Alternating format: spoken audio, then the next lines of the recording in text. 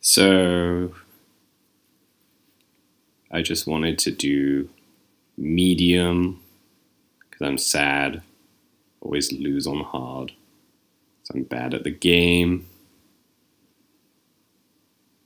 I used to be able to do them all on the original PS1 on hard.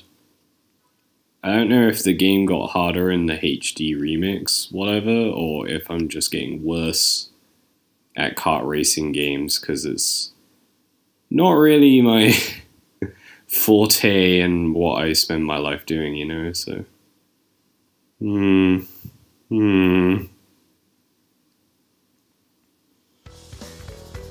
So we're doing the Desert Cup.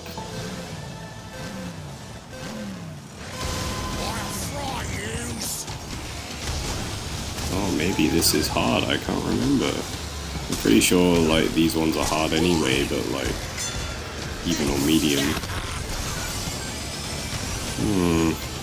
I forget now. We shall find out.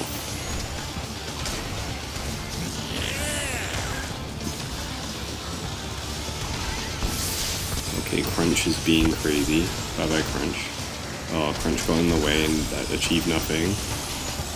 Yay! Yay! Trolley AI! Screwing me over. Not being affected by my shit, but instantly sending me to 6th the moment they hit me. Maybe this is hard. Maybe they're just trolling me. Maybe I'm trolling myself.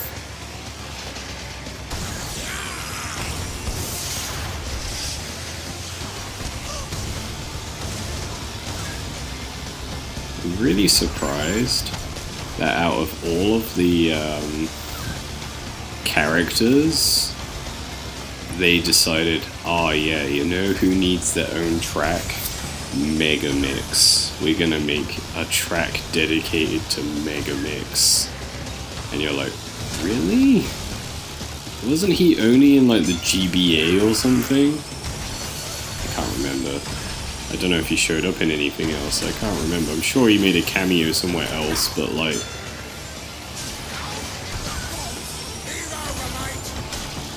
it's kind of freaky, to be honest. Like, I really don't like Mega Mix. Like, it's like, it gets into a bit of a weird dark space where it's like, ah yes, we just fucking murdered Tiny Dingodile and Dr. Cortex and mashed them together. And it's like, and is it engines there as well? I can't remember. But I was just like, oh man, that's so dang, like, that's a horrible fate. That's like some Cronenberg shit.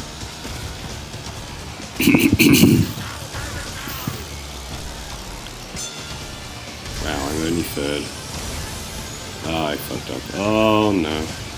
Oh no. Yeah, I actually hit someone with a bomb and it actually made me further behind, and it was pointless. I'm pretty sure the trick for like higher difficulty levels is just forget about the boxes and shit and just go fast. And don't worry about like doing that while doing this, you know, just focus on the task of driving fast. Because the AI is just gonna troll you and just one hit you to 8th every time it feels like it, so you're just better off just driving. I don't know. I don't know. I'm still losing.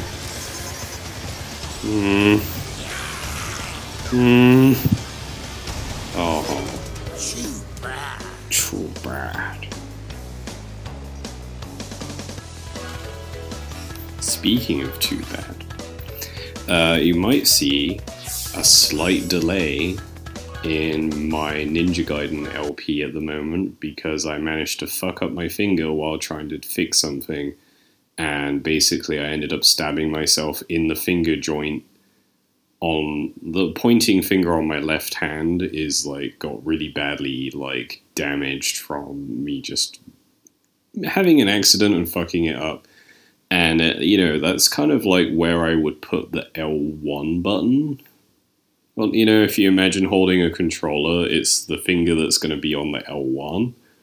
And I can play a lot of games because a lot of games don't require rapid pressing of the L1 button, so I can always just move my my middle finger across from L2 to L1 for like Assassin's Creed or like anything really fighting games, because a lot of fighting games don't really map anything to L1 very often.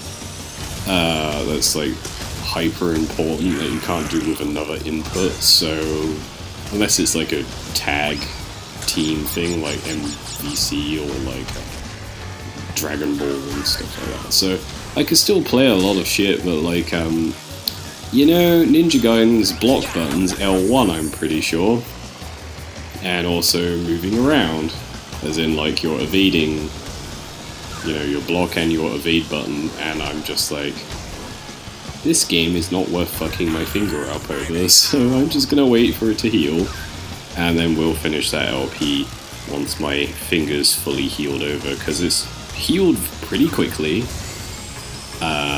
It's pretty good now. It's had a few days to heal, it's doing well, it's not reopened, and I really don't want to reopen it by doing anything stupid like going rock climbing or like, I guess I can't even play this. This is an old recording actually. Yeah, like, I don't think I can even play this. Let me think. You have to press L1 for these boosts, don't you?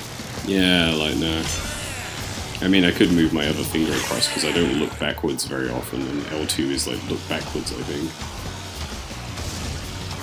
Or I could remap it, I don't know, but like, it's Crash Team Racing, it's not, not the end of the world, really.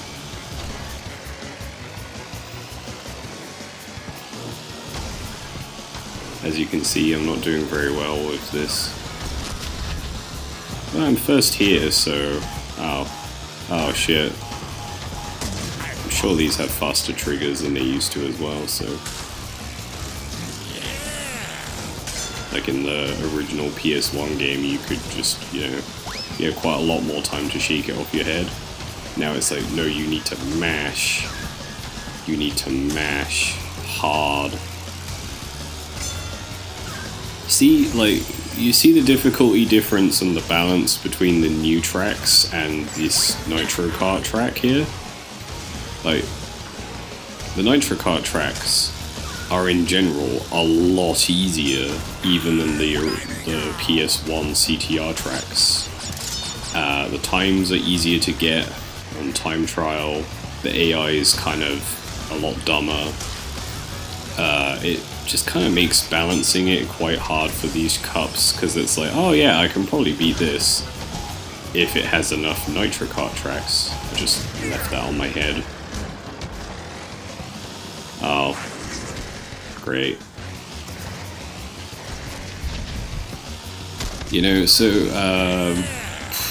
Saying that though, some of the Nitro Kart hard cups are actually pretty hard, because they sometimes go a bit nuts, the AI. I need to learn how to play properly, and because I want to complete all of that.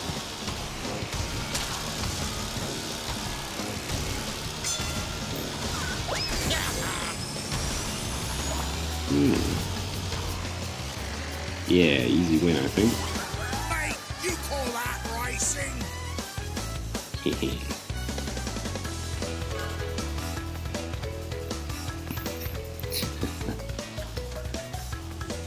Oh, I just let them all catch up so I don't, like... Come on, Crunch. Come on, Crunch. There you go. So you get, like, a lot more coins now. I just hit 120 coins for doing a race, so yeah, like, it's getting better, the horrible business practices. They're getting better. It's not something you can say about Active Blizzard at all, they're not getting better at all. But like in this instance, it's getting better because they've squeezed all of the money out. Like, it is getting to that point in some gaming things where it's like the best way to experience this game is to wait for the gold edition to come out and then wait another few months. And then if it has any abusive microtransaction situation, by that point, they will have fixed it because they would go, no, we're not going to make as much money now because the guys who are hardcore we've squeezed them, and now no one else is playing it.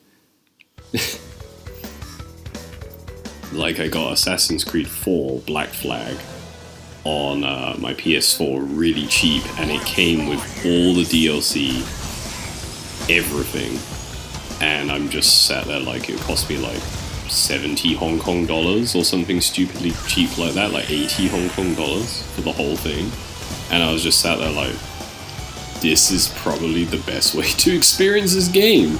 Is like, by the time it's so old that it's basically irrelevant, but I rebought it actually, just because I never finished it on my PS3, and I thought, I really want to just mess around and play as being a pirate and just see how crazy that game gets when you fully upgrade everything. So that's what I've been doing lately. Lately, it's been that. I always forget there's a little box under here, right at the back there, that's got the gearbox icon on it, and you're supposed to catch all of them. One on each track.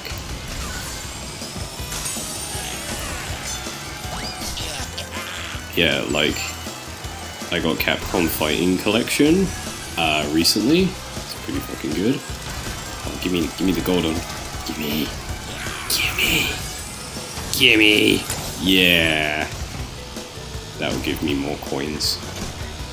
Yeah, I got the Capcom Fighting Collection, and like, when I was on the PS3, I didn't really play a lot of Darkstalkers, and that was, I nearly picked up Darkstalkers Resurrection, played the demo, and went, I don't like this. Straight up, like, I don't think this is for me. And then I bought the Fighting Collection, and now I have all the Darkstalkers there. And I started playing them again, and I was like, I don't know what me was on. Old me was on about. This shit's hype. And now I'm having really good fun. And like, I played a bit of Gem Fighter, and what was the other one on there that I played a lot of? Oh, I played Red Earth all the way through as Kenji. That was pretty good. I'm gonna go back and check that shit out, but there's a lot of grinding to it, so it's not my favorite, but it's got some cool characters, so that's pretty good. Yeah, I was having quite good fun on that, and then I bought the Capcom Belt Collection recently, played Final Fight for a little bit, beat Knights of the Round in like a single sitting. I was like, oh yeah, Knights of the Round, I'm gonna play this, see what this is about, and then just mashed my way through the game using God knows how many continues, because it was my first time playing, right? And I was just like, I'm gonna beat this game. It's quite short, but it's pretty good. Some good beat 'em ups on there, and I bought the Sega Mega Drive collection, and that's got quite a lot of cool games on there too. I never had a Mega Drive, all my mates did, but one of my mates had Toe Jam and Earl 2, the one where you throw jars at people.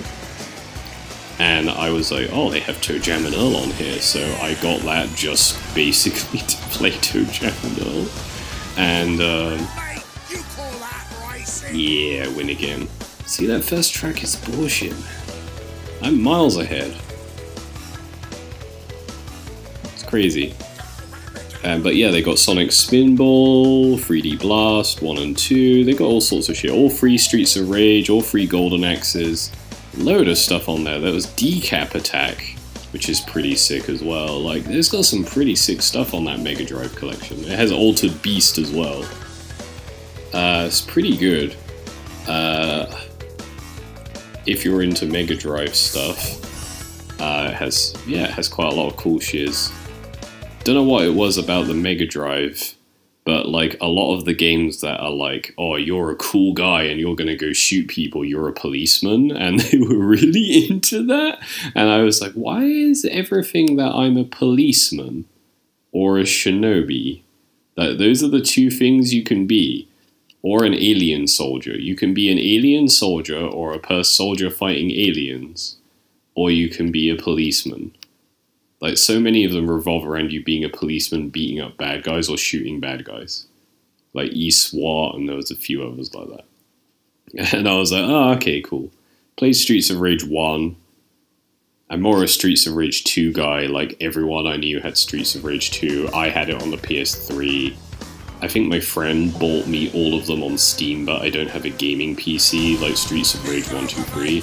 And this has them as well now, so I'm probably going to play them later. I've got so many beat-em-ups, and I'm actually really bad at beat-em-ups, but I really love playing them, so don't expect a full LP of those, because it's going to be embarrassing how bad I am at them.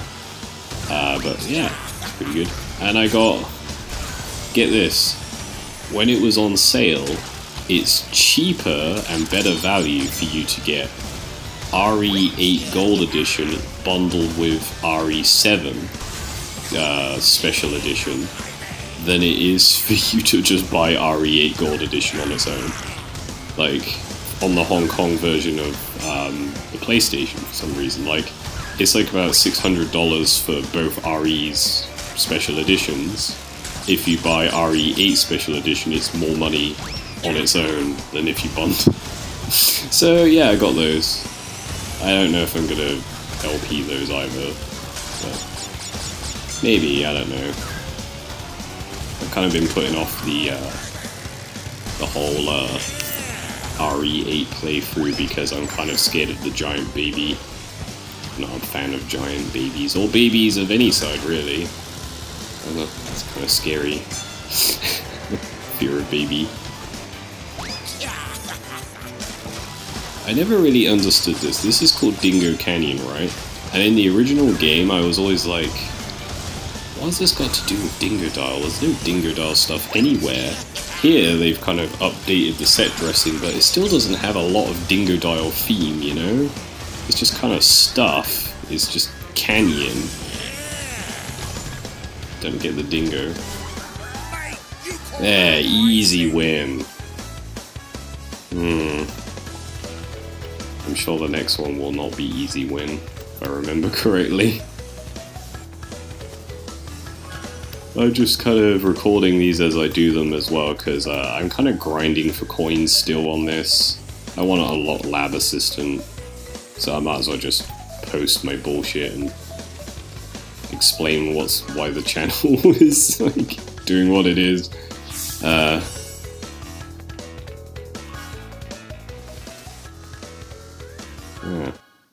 There we go. I see the podium, and then I'll just finish there. So yeah, expect Ninja Gaiden 3 to slow down, but to be honest, like, every time I do a Ninja Gaiden playthrough, like, nobody fucking watches it. They do the worst out of everything. Like, if I get more views just laughing at Biker Mice episodes, which is exceedingly low effort, than than people watching Ninja Gaiden, so it's no great loss for the channel right now. It's more just for myself, you know. Yeah! I beat the Komodo brothers. What a coincidence.